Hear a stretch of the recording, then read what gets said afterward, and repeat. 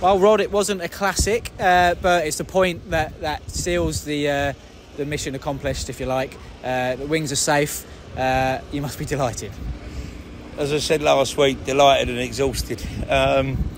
Does take it out of you, this game of football. But yeah, listen, today, you know, they're a good side.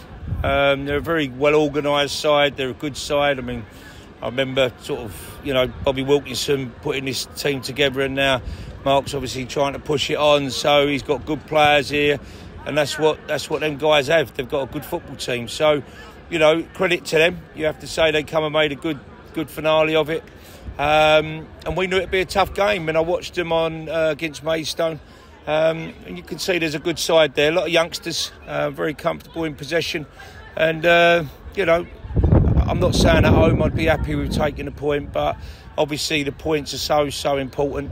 We just didn't want to get sucked in with any chance that it could turn ugly on us, so we had to keep trying to put points, even if it's 1 point away to having another point today. And that's what this part of the season's all about. It's not about performances, it's about getting points on the board, and making sure you're safe, and that's what we've achieved with a tough game here today. When you came in at the end of January, you saw the job in front of you.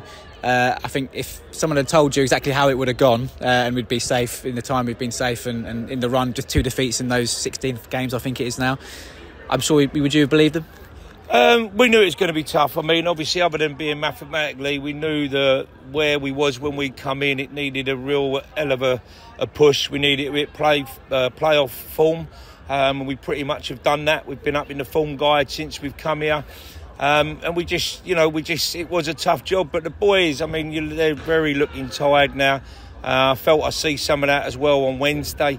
But we've done, it's literally, it was doable, but it was literally virtually impossible. So, you know, credit to myself, Kevin, Ilya, the staff and all the medical staff behind us. And the biggest shout goes out to the players that have had to keep trying and performing to keep us going. And as I say, like today, I wouldn't say it was a turning point against us, but, you know, we had some walking wounded, and we lost Ricardo early, and we lost, who was the other one? We lost Paps as well with a nasty elbow there. So we've had to dig deep. With a smallish squad, as you know, we lost Fishy, and I think we've starved to some goals. I think we've struggled a little bit with that. So where we haven't had that fluency to get in behind teams and call them a real problem, we've played in front of teams more, and I think teams at this level can deal with that. So, you know, we've had to try and keep us safe without having, not disrespect to Reece or that, Reece is a totally different striker, but without having that continuous running in behind, which then really helps the rest of the team. I think it's been very, very difficult, and today was another tough game like it was on Wednesday. But to come in and achieve what we've done here is just unbelievable.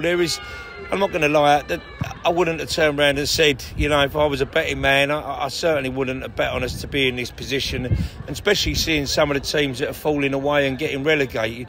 You know, they're big clubs, and, you know, if this had happened to Welling, it's a total reset. It's a total reset. Going down the league below, the club don't become as fashionable, and, you know, players don't want to play that level. So next year becomes really difficult for them to get back out of that, because it's such a relentless league as well. So I'm just so pleased that we've managed to find enough to keep us up. And don't matter how I'd have took it on goal difference, I really would. So it was all about putting ourselves in a good position, which we done. And then obviously trying to continue the journey. And I think the last few games we've just had to keep picking up points, as I just said. A word for the fans, they bought into things pretty quickly when you came into the club.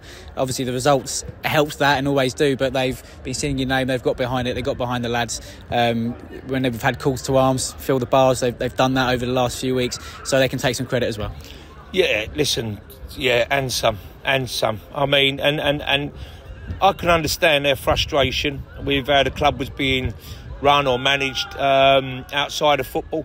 I could understand that, and to be fair, Alwood has stepped up. He's had some good meetings with them. He's had a lot of good conversations, really positive.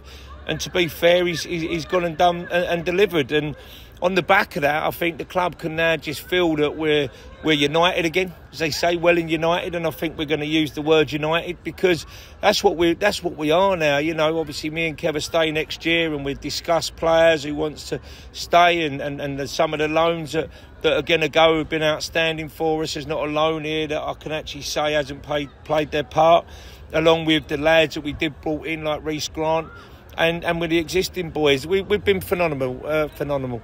It's been probably one of my biggest achievements, and I've been in playoffs and I've won this league. But this year is as good as that, because, as I said, going down is which wouldn't have all been our fault, but we have to take the blame for that, and we're the ones who have to work in the division below. So, you know, we've all got to take credit. The supporters have been outstanding. Took a little bit of time to get them on our side, same as Howard, but now hopefully they're with us, and the club will be stronger for that.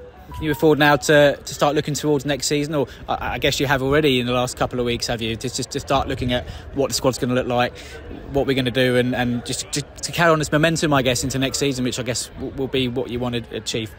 Yeah, definitely. I mean, obviously this is a manager's toughest time of the season, if I'm being honest, winning games of football, but trying to find the right players. We're more structured now with a budget. We're not going to go out there and just spend silly money. Them days are gone, but Howard's been very good and offered us a sensible budget to work with. So, you know, we feel that's competitive.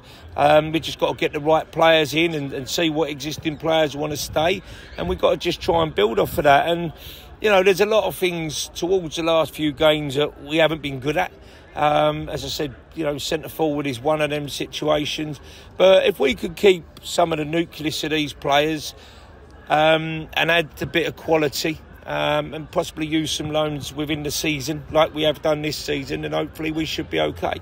We know it's going to be a tough league. Dorking are already set the stall out saying that they're bouncing back up pretty much. So, you know, Mark's going to put his money where his mouth is, and look forward to having the meeting with him when we get the chance. But we know they're going to be a good side, and what they've achieved over the last couple of years has been unbelievable, and they've tasted the hunger of that. They've tasted what it's about, and they're going to want to go back up again. So we just want to be competitive, do the right recruiting, get the boys playing a certain way, and we don't want to be in this position again. This is an horrible position to be in, and as I say, I'm just so pleased now that, you know, you're telling us that we can't go down, and even before the game I'm still looking at that thinking if we concede it's going to flip that point, and that's why we had to bank in and just try and make sure we never got beat here today. But I just want to thank everybody at the club, all you guys that come out all the time. You know, the groundsman, Jamie, just everybody that's been a part of it. You have been very welcoming to myself, and, you know, without you guys, you are a major part of how we're trying to go forward. And, you know, we want everybody to be here, especially the supporters, but everybody that's my medical staff, Reefy, Michael, Harry, all of them that have all played their part. And if I've missed anybody out, I do apologise, but everybody's played their part, and this is only the start of Welling as far as I'm concerned. It's not the end of the season, it's the start of Welling. So I've got a lot of work to do, but I promise you guys I will work so hard over the summer months. Obviously have a little break as well, because I'm entitled to that, and I need to get away. But yeah, listen, we will fight for you. Whilst I'm here, I'll fight for you tooth and nail. And we ain't always going to win games. Like our record here has been unbelievable. Since we've been here, we haven't lost. So, you know, obviously, I don't know when we're going to face that, but we're going to have to face it at some time, not in the league anyway. But I'll work as hard as I can, and with you guys all doing your bit, hopefully you're all going to be back here next season, and you're going to get behind, you know, what is a fantastic football club. Thanks for enjoying the celebrations. Thank you.